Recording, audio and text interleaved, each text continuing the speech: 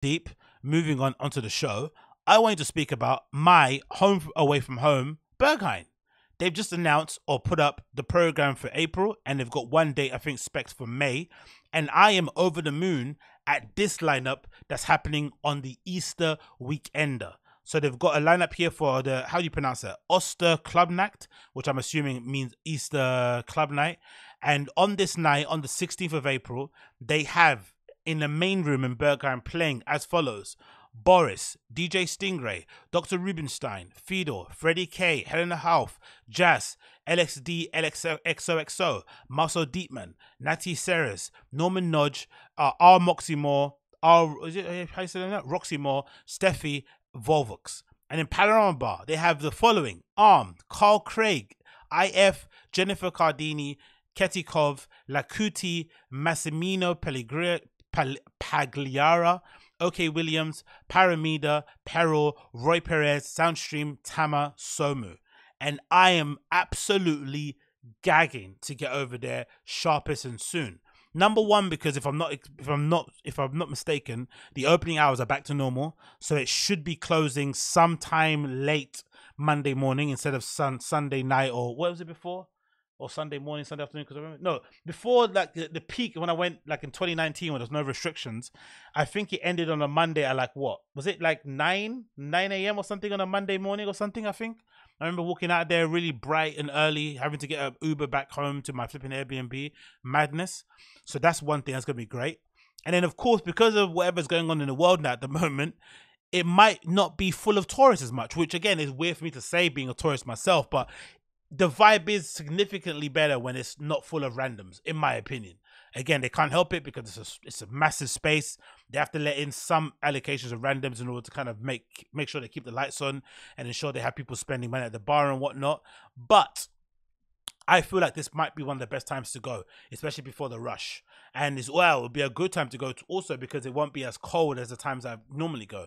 Because I don't normally go to Berlin when it's like summerish or springtime. I usually always there around January, towards the months of like, August onwards and whatnot. It's never around the times of like February to like July. I'm never in there around those kind of dates. So to go there around that time is going to be a bit of a blessing as well. So that should be great. The only problem thing as an issue is obviously because it's an Easter weekend, and again, I'm a bit, out of practice with that because I usually always go out of kind of, peak season. The prices on Ryanair are mad. From what I've seen for the weekend, leaving on like the Friday, coming back on a Sunday, the prices are like 100 or something pounds. And if you go any other weekend outside of that kind of bank holiday Easter weekender, they're like 50 to 70 pounds. So it's a real big jump. And again, that's without luggage. So when you add luggage onto it in terms of having an overhead luggage or whatnot, it's going to jump up to about 120, 140. So it's a bit of a mad one. Airbnbs I've seen, not too shabby. I usually always go for the standard, get my own apartment. No one's got time to be staying in mad rooms, even though the room thing might be a bit better option. But the gap between it, I think it's like, maybe £50 between having an apartment yourself or staying in an apartment with somebody else. So I'm not sure whether or not to do that one. The only other option, I think, as a kind of cheeky one, if I want to just go to rave and come back and do nothing else, maybe just rave, get some kebabs and whatnot, because there's this account I follow, actually, this guy called Foodie, I think Foodie Tam or Foodie TM, who actually put up a list of the best places to go and get a doner out there in Berlin. So maybe it might just go to the top 2 places. So it might just be straight to Berghain, doner, come back home, wash, shower, breakfast, straight again, boom, boom, boom, and then come back home. If that's the case, I'm thinking I might end up going back to that hostel that I went to previously, which was what? I think it was like the Sunflower Hostel or something. It's next door to Berghain. It's like literally around the corner. It's an absolute shithole though, don't get me wrong, and full of absolute randoms, but it's right next to Berghain. So if you actually just want to go and have a place to kind of put your shit down, be able to shower, be able to have a coffee or whatnot, or whatever, might have a drink of water, bloody blah, and it's around the corner, definitely check out that place. I really recommend it. I enjoyed my time there, even though it was full of randoms. It was a bit of a shithole. I still enjoyed my stay there. I wasn't there for that long. I was only there for like a night because the Airbnb, because I didn't book my Airbnb right. I was meant to book. I didn't end up booking a night I was meant to get there. So again, long story. I'll speak about that another time. But we're looking forward to it. The lineup's pretty sick. Mostly looking forward to seeing Freddie K. I've never actually seen him play in Berghain before. Obviously, him being a resident there, and somebody that people always say ends up playing really great sets in Berghain. That should be pretty decent. Dr. Rubenstein, obviously on her home turf, also. I'll be eager to see that because I've heard she goes a bit crazy in that space too. The only person that's a bit of a throw off and might kind of make me want to leave the Berghain room to go to Panorama Bar will be this lady called Natty Sears, or Natty Sears, how you pronounce her name. I've seen her play twice in Berghain, and one time it was terrible and one time it was really good. And the issue is, I've only noticed this. This is the first time in my whole time going there, which has been many years, where I've noticed somebody playing terribly, like a set. Normally, it's like, it might not be my taste, but it wasn't bad. And this was actually bad. And I think the issue is, when you go to a place like Berghain, because of all the flipping, kerfuffle to go in there, in terms of, you don't talk in the queue, you're mainly sober, you cover your phone, you're worried about going, if you're going to get let in or not. There's a lot of stress when you get in there. So I think when you do get in there, you're just kind of surrendering yourself to a night, and you don't really care who's playing. You're just going to dance and have a good time for the most part. But I noticed for the first time ever, I was knocked out of my trance. Like, usually when I go in, I don't even check my phone. I'm just literally dancing my face off, going in the toilets to take a shit, dancing my face off, doing the same things, right? But it's the first time ever being there that I noticed somebody was playing terribly. It kind of took me out of the zone. And it kind of made me realize my surroundings. And then I had to kind of go back to the Panorama Bar. If I'm not mistaken, the same night I went to that she was playing, I think someone like a Soundstream or something was playing there too. And I had to go up to Panorama Bar, and then I got, I kind of got back into the zone. I was like, cool, thank God. And I was able to kind of reconvene and kind of go back again. So I don't know. Maybe it's not her fault. Maybe it was like a one-off night. Again, because I've seen her play and she was really good. And I've seen her play and she was really terrible. So maybe it's because she's like a newer resident. I'm not really too sure if that's the case. But that's the only thing that's a bit of a concern in that regard. But it's also great, because someone like myself being a DJ, that the fact that they do stock the lineups with so many residents, they don't always try and go for external people all the time. They do stock it for residents. The other person I'm curious to see play live, who I haven't seen play in donkey years, is Carl Craig. Last time I saw him play was maybe in the warehouse rave somewhere in like Shoreditch or something. I don't know, it might have been a place called like the Peanut Factory or something. You know those places? There was like an old venues back in the day that used to throw loads of dance music events and minimal events back in the day. That might have been a time I saw him play. And again, that might have been back when he used to play minimal. I'm not even sure if he even plays that anymore. So I'll be eager to see what he's going to be like live.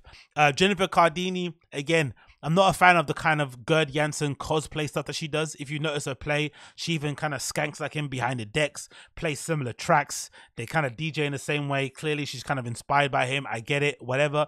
But it's a bit of a mindfuck. But again, she's a decent DJ nonetheless. But is it somebody that I would run to go see in Panorama Bar? Probably not.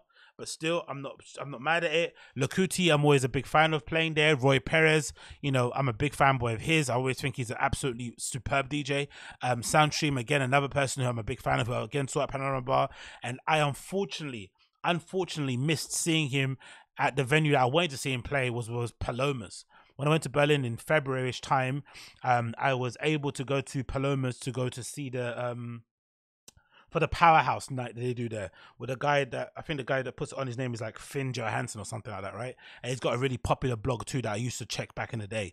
And he puts on this night, it's usually him and a guy called DJ Pete, who's absolutely brilliant. And they play usually back to back or maybe an hour each, banging sets, right? Kind of Italo disco, sort of kind of EBM sort of vibes. It's kind of really in that sort of zone.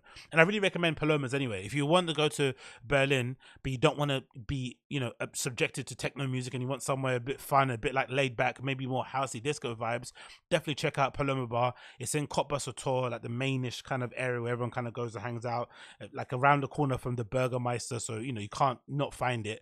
Really great venue. And I went to go to that night, Powerhouse, to go see DJ Pete and obviously that Finn Johansson dude. And I went to see Soundstream play, because I went to see Soundstream play, and obviously big venues like Panorama Bar, I want to see him play like an intimate venue, because Panorama Bar is like tiny. I think they got 2 floors or 3, maybe 3 floors. And I would imagine the capacity of the entire building, all the floors put together, it might be 300, it might be 500. It's very, very small. So I went to see a DJ like that play in that small venue would have been sick. The same way how when I saw Richie Hawtin play at Fold, right? It was like fantastic to see such a person that's so used to playing big stages, big rooms, playing such an intimate space, like madness. But as I was getting there, like as I was coming bloody coming up the stairs, flipping Soundstream past me. I was like, damn it. Do you know what I mean? So that's the only sort of cunting thing about it when I went to Berghain. Sorry, I went to Berlin in February. But again, you know, maybe get an opportunity to see him again in April. So hopefully this is something I can go to. If not, unfortunately, I'm thinking because of all the stuff I have going on during the summer, I might have to kind of hold off and only go in August or something, or maybe, you know, September, which is again going into the months I'd normally go. I'd like to go this time around. Let's see if I can squeeze it in. I might just do a quick one because I've never done that thing. I know some people do a thing where they just leave, they go and rave and they come back. They don't even go, they don't even book in the accommodation, which is mad, but that might be an option too if I want to do it and I want to actually go and rave and see these people play.